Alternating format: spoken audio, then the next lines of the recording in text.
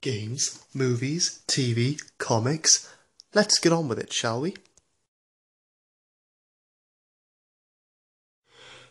Hello YouTube, this is bdrew1111, gamertag bdrew93, and basically today's video is going to be about Kinect and why I think personally people should not forget about it. The reason I'm doing this video is basically, it's been a topic that's bugged me for a while, but it was today that actually pushed me over the tipping point really. And basically I was in work and a colleague of mine was basically saying that he's got like money from Christmas and he wants to buy himself an Xbox One, but wasn't sure if he was going to buy the Kinect one or the Kinectless one because of the price difference. And then while I'm trying to convince him to get the Kinect one because I think it's brilliant, another work colleague of mine pipes up in the background who's a PS4 person, and he was like, God, you don't bother with the Kinect. You know, rubbish. You know, it's rubbish. It's rubbish. It's only, you can only use it for games, and it's not even good for that, or some petty comment like that. It was something along those lines, and I was just like, wow. And my mate was actually buying into it a little bit. He was like, oh, it's only for games, is it? You know, and I know, and they don't really do many games. I was like, whoa, whoa, whoa. And it just hit me then. I was like, do you know what? I did explain to him, like what I'm about to explain to you, but I will be explaining to you in more detail. But people have just got it all wrong. And it just frustrates me because, like, personally, I think the Kinect is a fantastic piece of kit. I think it totally, it turns the whole, your whole like room or whatever room it's in into like a whole entertainment multimedia system. It does all the same features that a smart telly can do, only better, smoother, and a lot easier. Makes the whole experience for the gamer or the consumer or the person using it a lot more rich and personal. And for most things, on the UI and the dashboard and everything on the Xbox One, you can just do with your voice or hands. You don't even need the controller. Of course, with games, unless you've got Kinect Sports, which for me personally I'm not bothered about, but unless for certain games like FIFA 15, you can like do manager mode stuff with your voice, which is cool. But apart from games, you can pretty much next to everything just do with your voice or hands. And I just think that in itself is just excellent. And that also goes for, like, I can't do it for my telly because it's older, which is also great because an older telly is now sort of brought to life a bit more. So like it's technically a smart TV with the Kinect sensor.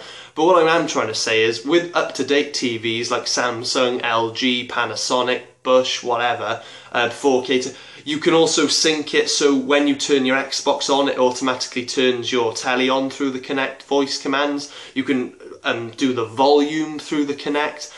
It's just incredible. Literally everything through voice. You don't need to do anything. You don't even need your TV remote half the time. And but yeah, basically this is just a video on my opinion why I think that Kinect should be pushed more and more than it ever has been before. Because end of the day, the Xbox One and Kinect go hand in hand. The Xbox One was built around the Kinect, and I just think Microsoft have made a grave error in making it very like optional, like so optional that no one even really has it anymore. I mean, I'm lucky to have it. I was one of the first Xbox One owners out there. Like I got it straight away, and you had to have Kinect. But I'm glad, I really am. It's such a good thing. It's brilliant, and I just think that over time, I must say, I do applaud Microsoft for hearing people out, the people who didn't really want Kinect. But then again, I don't think people were scared of actually having Kinect. I believe they were just afraid of the price. But that's also what I'm going to talk about as well. Because this year, or last year, 2014, Microsoft made $86 billion annual profit. And over here in Britain, that would be about £57 billion annual profit, like, you know, currency difference. With that said, Xbox had sold 10 million units officially last year. So with that, you know, take that to one side. The Xbox with Kinect on average now is £399. And the Xbox without Kinect, on average, looking at a lot of different sites, is averaging at £329 standalone. That's a £61 difference in price. So I personally think that the Xbox One should give the Kinect away for free now. It's really not that much of a loss. In total, £61 times 10 million, because of the 10 million units, that comes to £610 million that Xbox One and Microsoft would essentially be flushing down the loo. But you put £610 million next to 57 billion. I just think Microsoft really need to cut their losses, because Microsoft, Xbox One, Kinect, like Kinect is a flagship product. You wouldn't have a big bloody pirate ship without its sails. It wouldn't work. I mean, I understand the UI with the controller they have catered for people without Kinect, and it works, it's fine. I'm not saying that the Kinect is like the be-all and end-all, but I do think that they should have pushed it more, because it is a fantastic piece of kit. And I do think that if it was free, it could potentially sell a lot more Xbox Ones if people could buy the Xbox One for as little as $329, like it would be without Kinect, but with Kinect. Because it's a brilliant... People don't really understand how good it is until they get hands-on with it.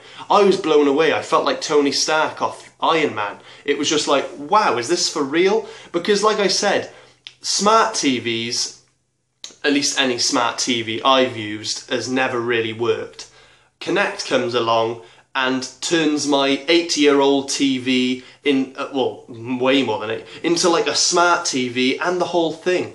It works, guys. And bear in mind the money side of it as well. Like, Microsoft would not be losing a great deal of money giving away the Kinect as a freebie. Like, thank you for purchasing our Xbox One, here's a Kinect sensor. I just think now's the right time, because the price on the Xbox is a lot more affordable now, and for the amount of money Microsoft are making, like, it's no secret how much money they're making. They're absolutely swimming in it. So what's the harm in just giving away Kinect? Because it is a brilliant thing that I think every Xbox One consumer should have in there, because it is Xbox One. You think Xbox One, you think Kinect. End of story.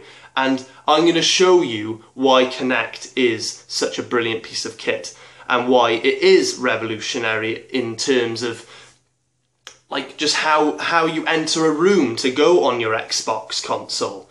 It's just amazing. At least for me personally, I love it, and I'm going to show you why. Stay tuned in, guys.